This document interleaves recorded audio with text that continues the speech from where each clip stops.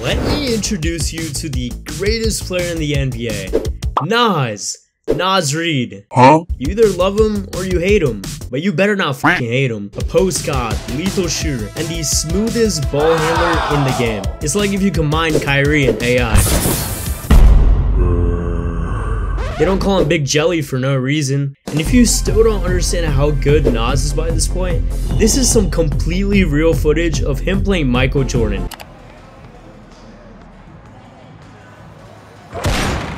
You get it now, don't you? He might be the best player in the league, but he's never got the right opportunity because he's always backing up these two. So today, we're giving Naz not only his own team, but the entire league. Yeah, you heard me. He deserves it. This is because we took out every single player in the NBA but Naz and replaced him with 40 overalls.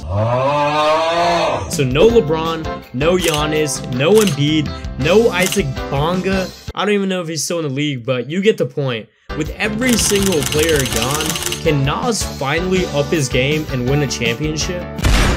We got the team set up, and as you can see, Naz is the only real player in the league.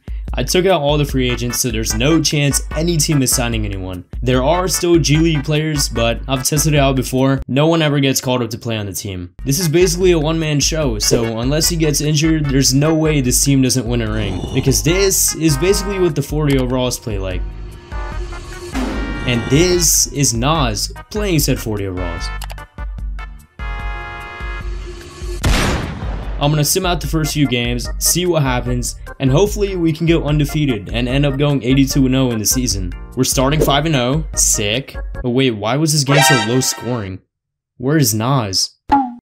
So unless he gets injured, there's no way this team doesn't win a ring. It's not too bad, it's only a couple of weeks, so we should be okay. Holy f***, this is what happens when you're the only player left in the league. Or if you're Naz Reid, of course. We're simming the rest of the season out, and we're already losing. Nice. At this point, we did not make the in-season tournament playoffs or whatever it's called because Naz is now out for 8 to 10 weeks. So we're gonna sim to the playoffs, see what happens. Hopefully we make it. We ended up making the playoffs because we went 68-14, and out of those, Naz only played 53, so he didn't win MVP. But one of our guys did, so f*** it. We're simming the playoffs out, and yeah. We won, but that was kind of expected. But the real challenge is... Wait, hold up. Who the f*** is this guy? Bro. Alright, there's always some bullshit going on in 2K, but like I was saying, the real challenge is to see how many seasons it would take Naz to get dethroned. So that means new draft picks, G League free agents, and any roster switch-ups. We tried this, it did not go well, because we ended up missing the playoffs in literally the second season. I am so serious. Naz did his thing though, because he was still averaging 24 and 15. I guess his team was just ass. But Naz got what he wanted. He got that ring. So now you know, he's just being held back.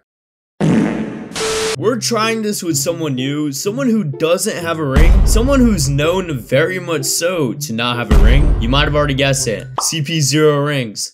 We're trying this out with him to see if he can finally win a ring if he was the only player left in the league. At this point, if he doesn't, I don't even know what to say. The only difference between Naz and Chris Paul is that CP3 is the shortest player in the league. And I genuinely don't know how that's gonna factor in, because everyone else is 6'3" and he's 6 foot tall. He started off great, 16-1, ended the season 78-4, and even made it all the way to the finals.